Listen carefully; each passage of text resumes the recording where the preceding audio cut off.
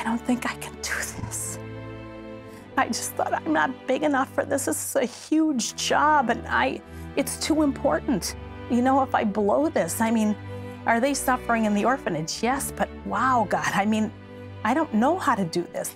And I felt like God kind of chuckled and said, you're not gonna do this. I'm gonna do this, and you're gonna come with me. It was about changing a nation. It was about having a vision for Ukraine. It was about seeing things from an eternal perspective through God's eyes and putting aside my convenience and my comfort to grab hold of what God was doing.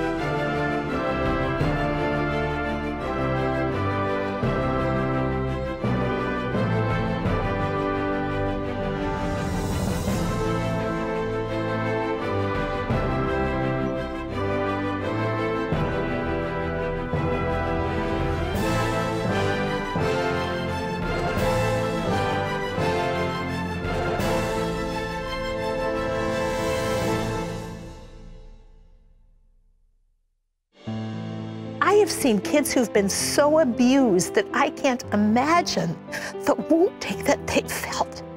And I have seen them come completely free. They walk in wholeness today. They walk in healing. And you know what they're doing? They're turning around and taking the hand of somebody behind them, and they're bringing them with them.